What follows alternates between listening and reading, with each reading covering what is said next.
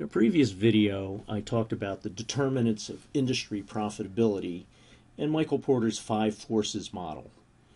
And here I have his five forces model laid out in the typical diagram that you see. Now, what I want to do is go into a little more detail about two of the factors that determine industry profitability. That is bargaining power of suppliers and bargaining power of buyers. Now, the bargaining power of suppliers, what determines that? Well, suppliers are powerful if the firms in an industry have few other sources of supply, or if suppliers have many other buyers. So, for example, if you look at companies making personal computers, what drives the personal computer? It's that CPU chip, the brains of the computer. And who makes the chips? Intel and AMD. There aren't a lot of other places to go to get a chip. So therefore, suppliers are able to extract a lot of the profitability out of the PC industry. And that's why the PC industry is not a great investment these days. Dell has just gone from being a public company to going private. Most of the PC companies are not doing very well. IBM was in the PC business. They've sold off their PC business to Lenovo, a Chinese company. So it's not a very good business. It's a commodity business. In fact, the only thing that seems to really matter is what chip you have inside. In fact, Intel did a great job of marketing themselves. So you don't think about buying a Dell or an HP computer. You think about buying an Intel computer. And they even have on the computer the little sticker that says Intel inside. So they've extracted a lot of the profits of the PC industry. Another factor that determines the bargaining power of suppliers is the existence of switching costs. If it's difficult to switch to a different type of product, a different type of supplier, then you may not be able to, then suppliers may be able to charge you more. If you've set up a computer system, a mainframe computer system, well, and you're getting your software from IBM, it's not easy to just switch out of it. I mean, you have the switching costs are enormous. I mean, getting rid of that computer system and then putting in a new computer system. So IBM can extract, again, some of the industry's profits by charging a higher price for, their software or whatever it is they're selling. Firms in an industry have power if they have many alternative sources of supply. So if there are a lot of suppliers, so the opposite of the first point I made, if there are places where you can get a lot of products, for example, there are lots of companies that make memory chips, okay, not the CPU chips, but the memory chips. So, therefore memory is really a commodity business. Hard drives, there are a number of hard drive manufacturers. So those kinds of suppliers are not extracting as much of the industry profit out of the PC industry. If it turns out that the industry has a credible threat of integrating backwards to provide their own sources of supply, again, that makes the industry more profitable. They don't necessarily have to do it, they just have to be able to provide a credible threat that they could, if you charge them too much, that they will backward integrate and provide their own supply of what's needed. An industry benefits from having well-known information on supplier prices. Okay, so the better they're able to get information, the better off they are.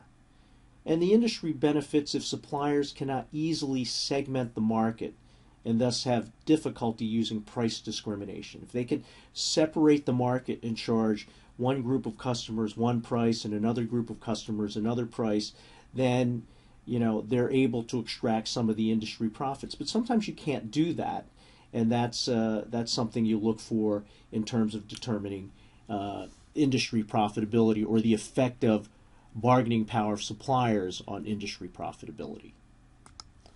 Let's take a look at the bargaining power of buyers. And again, the number of buyers is a big factor.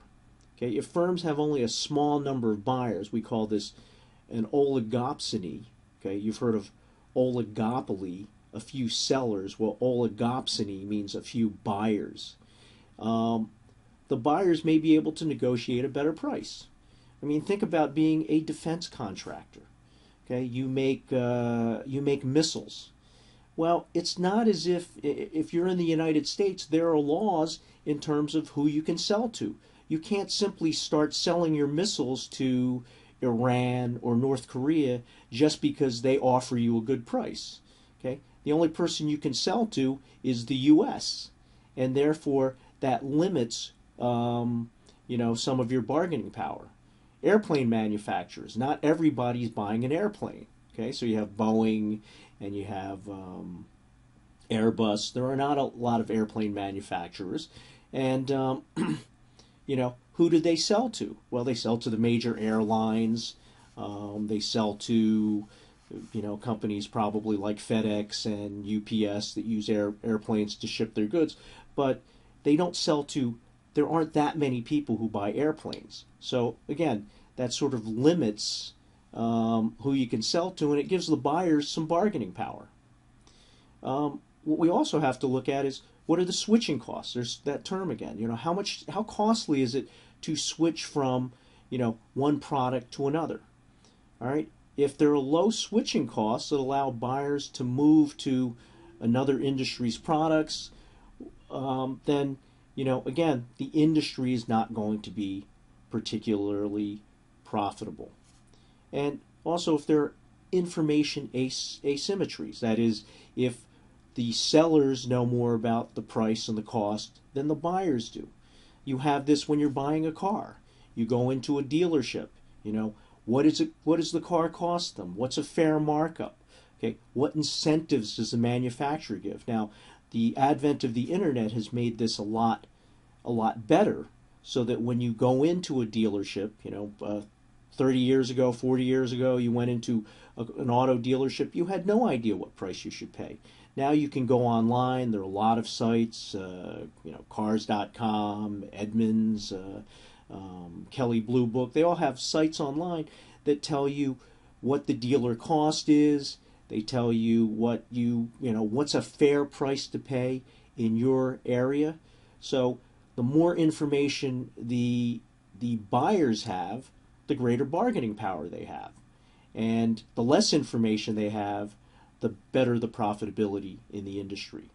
So, these are two factors that affect industry profitability. Keep in mind, again, that the Michael Porter 5 Forces model is an industry analysis, and it gives us an idea of how profitable the industry will be. And part of that is determined by the bargaining power that buyers have, as well as the bargaining power that suppliers have.